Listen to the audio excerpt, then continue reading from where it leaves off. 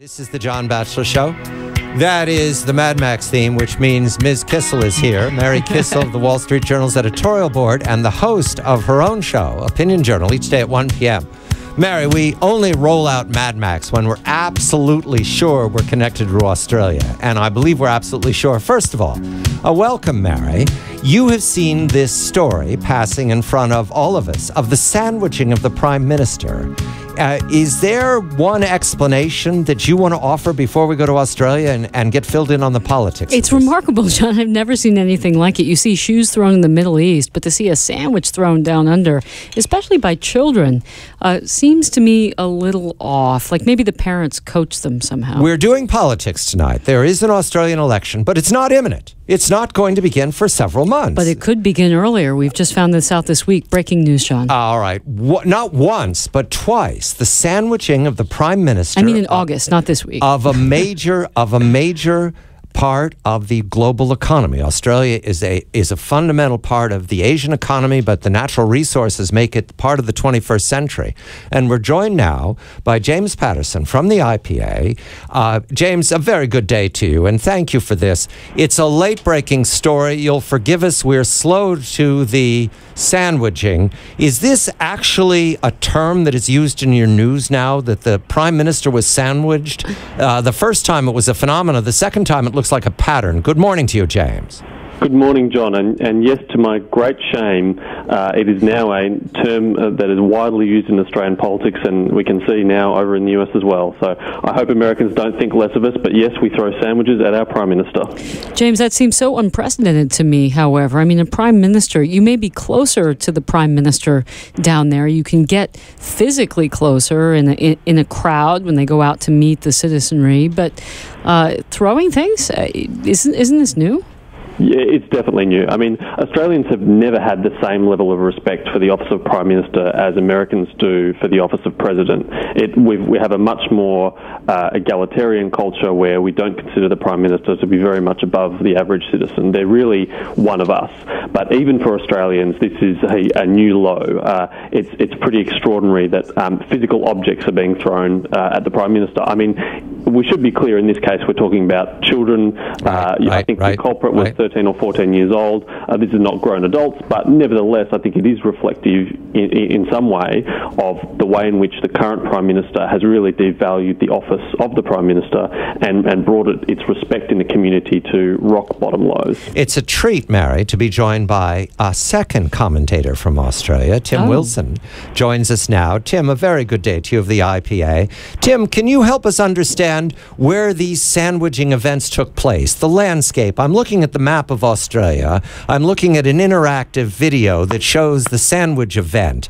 The second one, I believe, was in Canberra, right, Mary? Which is the capital. But the first sandwich event is not there. Can you read this map for us, Tim, and say what it means about the politics right now approaching the election? Good morning to you.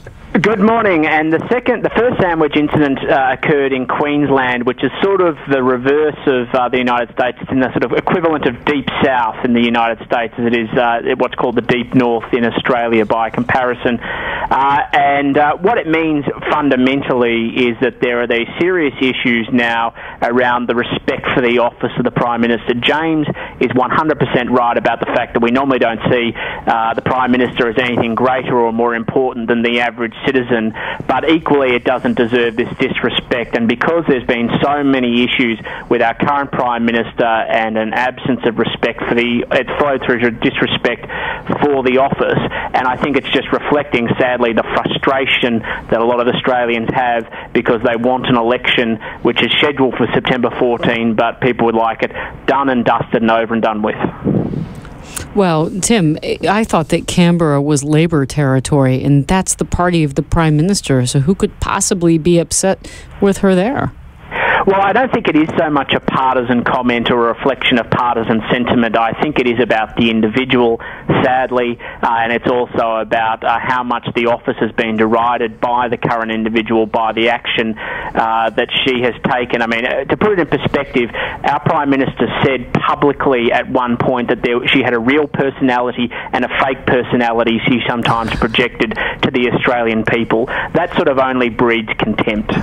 Gentlemen, it's a pleasure to speak speak to not one but two representatives of the Institute of Public Affairs. And though it looks like we're making light of the election, these sandwiching incidents look to be a break in the long run-up to the election. So, Mary, the last time we reported this, we believe the election would be called for September. Has that date changed? That's right. I think there is a movement on the ground to hold it earlier, maybe even as early as August. James, is that a real possibility now? And if so, how does that happen in your parliamentary system? I'd be very surprised if the election doesn't go ahead on the date that it's been set for, which is the 14th of September. In a parliamentary system, an election can happen at any time for a couple of reasons. The Prime Minister has the complete prerogative to call the election earlier, but given that Julia Gillard has already said that it's going to be on September 14, it's unlikely that she would change that. The second reason that an election could be called earlier is if the government loses a motion of confidence in the lower house, in the House of Representatives. So if the majority of elected representatives decide that the government no longer has the confidence of the parliament, then it will be forced to go to an election. Now, for that to happen, what would be required is for the opposition, for Tony Abbott to move a motion and for it to be supported in the parliament by the independents. Now, over the last few years, the independents have shown extreme levels of loyalty and commitment to the Labor government. Occasionally, they'll criticise it in public, but every time a motion like this has been put before the House of Representatives, they've voted with the government and to protect the government. And the main reason that they've done that, other than that they have a preference for the government's policies, is that if an election were to be held, many of these independents would be wiped out. These independents represent, in many cases, quite conservative electorates, but they've sided with a quite left-wing government, and their constituents really are lining up, waiting to punish them for doing so. So these guys don't want an election any earlier than it needs to be. I remind everyone that Australia is on the right side of the world, so though it sounds like August and September, and who would have an election in the heat of the summer, this is winter time for Australia, which means it'll be raining, the weather will be inclement, and everybody is very politicized. Mr. Wilson, I make a point, because these sandwiching events have happened at schools. The last time we spoke to, I believe, Mr. Roscombe, we were just discussing how the Gillard government was proposing to pour an enormous amount of money into the school system in order to change the calculation for, I believe, a local government, a provincial governor who is with Mr. Abbott's party. Is that still part of the Labour plan to divide and conquer Liberals? Absolutely it is, and it's always been part of the plan of distraction in the lead-up to September 14 election. What we basically know is on current polling, the government will be annihilated at the federal election. They're trying to divide the Liberals, the Conservatives against each other to try and distract attention and public attention away. But, this will have no impact on what average students or parents think about the government, because basically for years and years and years in Australian politics, we've been told the problem with our schooling system is not enough money. We've tipped billions of dollars into the education system, and it hasn't improved standards. And people are rightly now understanding that teacher training and other aspects of school education matter more, not money. So this is not a reflection on that. Speaking of money in elections, I understand that there's also been a movement for more disclosure about money in politics. James, I wondered if you could give us an update on where that debate stands.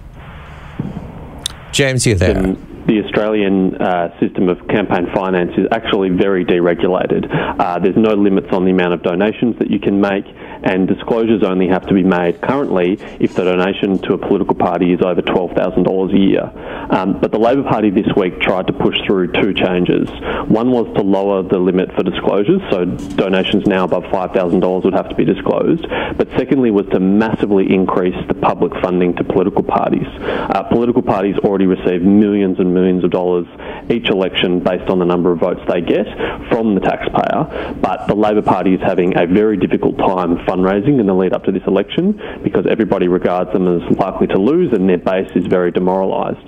So as part of a way of addressing that, they hope to tip in a whole lot of extra taxpayer dollars, and at least for a few days they had the opposition support to do that. The opposition recognised that they too would have got a lot of extra money out of this deal, and so they secretly agreed to this deal.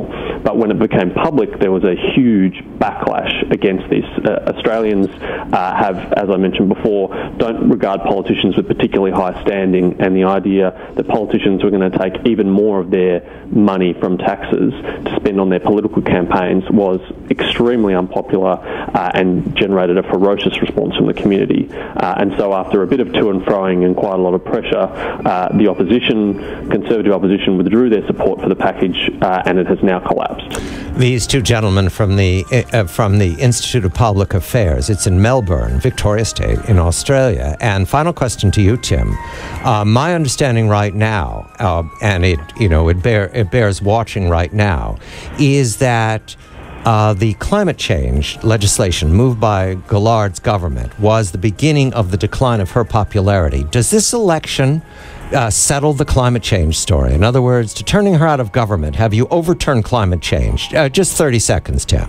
Okay, well, when the Prime Minister was elected, she ran on the promise there'd be no carbon tax under the government she leads. She broke that promise. At this election, the main Conservative opposition is saying they will repeal it and remove the laws, and I think it will settle it at least for the good foreseeable future, because the public have made it clear they don't want a carbon tax and they don't want these sorts of expensive regulations. The question is whether the Conservative opposition replaces it with anything, and we're hoping they won't. Looking forward to the Australian election, James Patterson and Tim Wilson of the Institute of Public Affairs. Morning time, a winter coming on in the right side of the world, Australia. Mary Kissel, the editorial board of the Wall Street Journal, and the host of Opinion Journal each day at 1 p.m. for our Australian listeners, that 1 p.m. East Coast time. It's a very comfortable time for ladies and gentlemen in Australia in the afternoon. I'm John Batchelor. This is The John Batchelor Show.